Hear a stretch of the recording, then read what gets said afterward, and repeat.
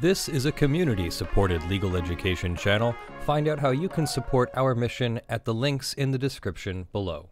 A plaintiff has sued Mashable for copyright infringement after Mashable used their photo by embedding their public Instagram post. So the question is embedding via the approved application programming interface on Twitter or Facebook, or in this case Instagram, is that copyright infringement? So here is the caption of the lawsuit brought by plaintiff Stephanie Sinclair versus Ziff Davis and Mashable. In the Southern District of New York, Judge Kimba M. Wood grants the motion to dismiss from Mashable, dismissing the plaintiff's complaint. And Judge Wood writes, Mashable posted one of plaintiff's copyrighted photographs on its website. The court finds that Mashable used plaintiff's photograph pursuant to a valid sublicense from Instagram. Plaintiff is a professional photographer who owns an exclusive United States copyright in the image titled Child Bride Mother-Child Marriage in Guatemala. Plaintiff also maintains an account on Instagram, a photograph and video sharing social media platform. Plaintiff posted a copy of the photograph to her Instagram account, which is a public account viewable by anyone. On March 11, 2016, an employee of Mashable contacted plaintiff via email and sought to license the photograph for use in an article about female photographers to be published on Mashable's website. Mashable offered plaintiff $50 for licensing rights to the photograph.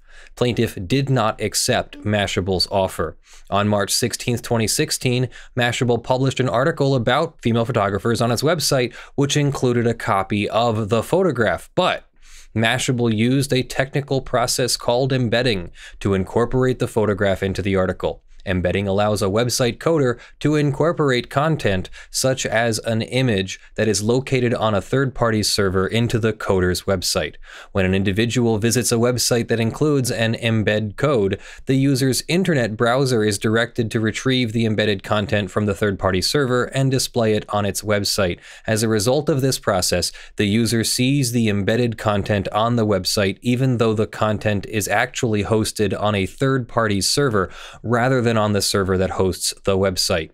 Here, Mashable embedded in its article the copy of the photograph that plaintiff had previously uploaded to her Instagram. Instagram uses a service called an Application Programming Interface, or API, to enable users to access and share content posted by other users whose accounts are set to public modes.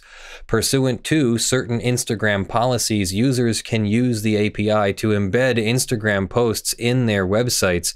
That is exactly what happened here. Mashable used the API to embed in the article the copy of the photograph that plaintiff previously posted to her public Instagram account.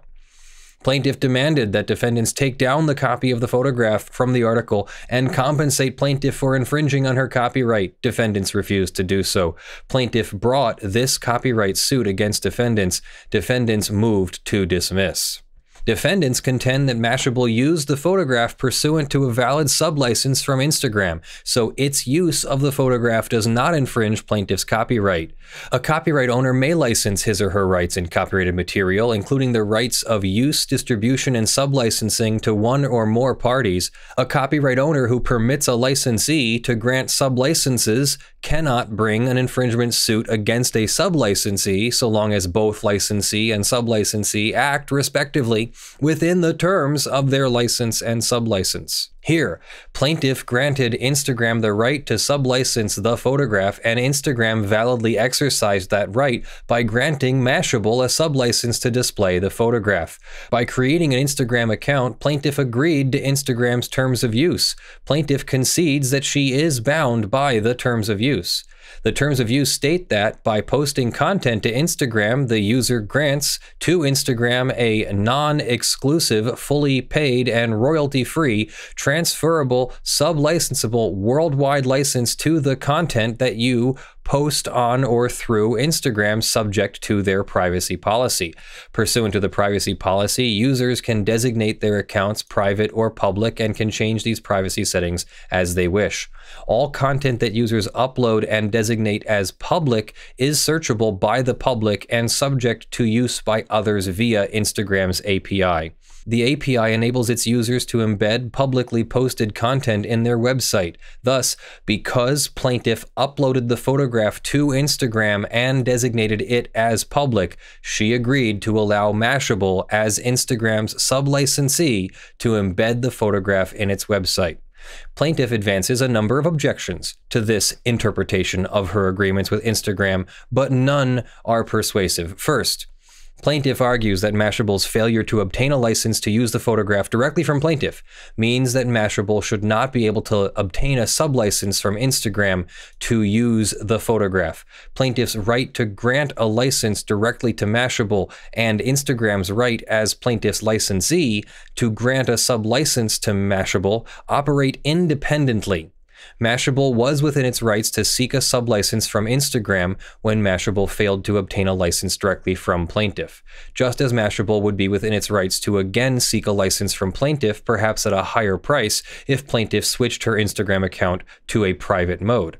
Second, plaintiff argues that the court cannot take judicial notice of the meaning of Instagram's agreements and policies because they are complex and subject to different interpretations. Although the court takes judicial notice of the existence of the agreement and policies, the court does not purport to take judicial notice of their meaning. The meaning of these contracts is a question of law for the court, rather than a question of fact for which the principles of judicial notice would be applicable. Next, plaintiff claims the agreements between Instagram and plaintiff cannot confer a right to use the photograph upon Mashable because Mashable is not an intended beneficiary of any of the agreements. But Mashable need not be an intended beneficiary of the agreements by which plaintiff authorized Instagram to sublicense the photograph in order to receive a valid sublicense from Instagram. Indeed, plaintiff authorized Instagram to grant a sublicense to, among other things, anyone who uses Instagram's API. Whether Mashable is an intended beneficiary would only matter if Mashable were attempting to enforce one of the agreements between Instagram and plaintiff, which Mashable is not. Plaintiff also contends that her authorization to Instagram to sublicense the use of the photograph is invalid because it was created by a series of complex, interconnected documents. Specifically, the terms of use established that plaintiff grants Instagram a sub-licensable right to use, but the scope of the sub-license is detailed fully in Instagram's privacy policy and platform policy. Under California law, this practice is accepted. When one document incorporates another by reference, the original agreement and those referred to must be considered and construed as one. While Instagram could certainly make its user agreements more concise and accessible, the law does not require it to do so. Plaintiff also contends that the agreements do not convey a valid sublicense because they are circular, are incomprehensible, and contradictory. But plaintiff fails to identify any inconsistent, let alone unenforceable, terms in Instagram's agreement. Plaintiff claims it is contradictory for Instagram to simultaneously demand that users respect the intellectual property rights of others when uploading content to Instagram, while also granting those users a right to share other users' public posts containing copyrighted material. Plaintiff misses the distinction between a user's initial uploading of content to Instagram and a user's subsequent sharing of content that has already been uploaded to Instagram. In the former scenario, a user may not upload content to Instagram if doing so would violate the intellectual property rights of another. In the latter, users must comply with Instagram's terms governing the sharing of content. However, there is no concern about a copyright violation because the user who initially uploaded the content has already granted Instagram the authority to sublicense the use of public content to users who share it. These requirements pose no contradiction and enable copyright holders to avoid unlicensed sharing of their work by choosing not to publicly post their copyrighted material on Instagram. Plaintiff also contends that Instagram violated the terms of its license by granting Mashable a sublicense to sell the photograph, but Neither plaintiff nor Instagram has sold the photograph to anyone. Instead, Instagram granted Mashable a sublicense to embed the photograph on its website, and Mashable exercised its right pursuant to that sublicense. Finally, plaintiffs argue that it is unfair for Instagram to force a professional photographer like plaintiff to choose between remaining in private mode on one of the most popular photo sharing platforms in the world and granting Instagram a right to sublicense her photograph to users like Mashable. Unquestionably, Instagram's dominance of photograph and video sharing social media, coupled with the expansive transfer of rights that Instagram demands from its users, means the plaintiff's dilemma is a real one. But by posting the photograph to her public Instagram account, plaintiff made her choice. This court cannot release her from an agreement she made. Defendants contend that plaintiff fails to state a claim against Ziff Davis. They are correct. Because corporations and their subsidiaries are legally distinct, the legal relationship between, in this case, Ziff Davis and Mashable is insufficient to state a claim for copyright infringement against Ziff Davis, the parent company. A parent corporation can be liable only if there is a substantial continuing involvement by the parent, specifically with respect to the allegedly infringing activity of the subsidiary. Here, plaintiff has not pled facts that, if true, would establish Ziff Davis's involvement in the allegedly infringing activity. Plaintiff alleges that Ziff Davis owns Mashable and that legal notices on Mashable's website, such as privacy policy, terms of use, cookie policy, etc., direct users to Ziff Davis's corresponding policies. Plaintiff further alleges that Mashable's copyright policy directs individuals with copyright claims to contact Ziff Davis's copyright agent, and that Mashable lists Ziff Davis as its copyright agent. None of these facts establish that Ziff Davis had any involvement in Mashable's allegedly infringing activities beyond the bare fact of corporate ownership. For instance, plaintiff does not claim that Ziff Davis had any role in contacting plaintiff, posting the article, or embedding the photograph in the article. Plaintiff therefore fails to state a claim against Ziff Davis. For the foregoing reasons, the second amended complaint is dismissed with prejudice, which means it can't be filed again. The clerk of court is directed to close the case. All pending motions are moot. So ordered, Judge Kimba M. Wood, United States District Judge for the Southern District of New York.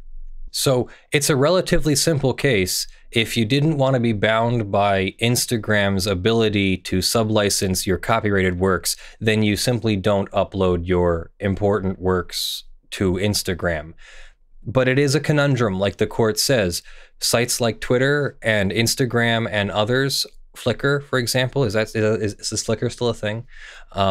Are significant websites in distributing photos and videos through social media. Even here on YouTube, we are bound by YouTube's terms of service or end user license agreement or community guidelines or ad policy, etc. And every one of these services has a slightly different policy. Many of them do actually take some sort of copyright rights away from you, either through a non-exclusive license when you upload something to Facebook or Instagram, etc. You have granted some kind of license to them to use your work, display your work, allow others to share your work, etc.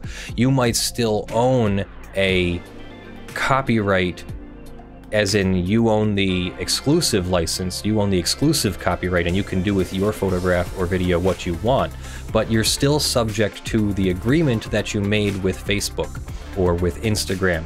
And so don't upload your work there if you don't want to give up the licensing rights.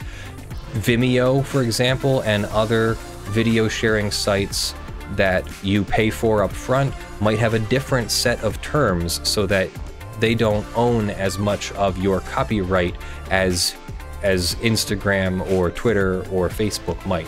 So in this case, if you are Mashable, you're in the clear. Just make sure that you're embedding tweets, make sure that you're embedding the Instagram posts, etc., instead of copying the photos outright.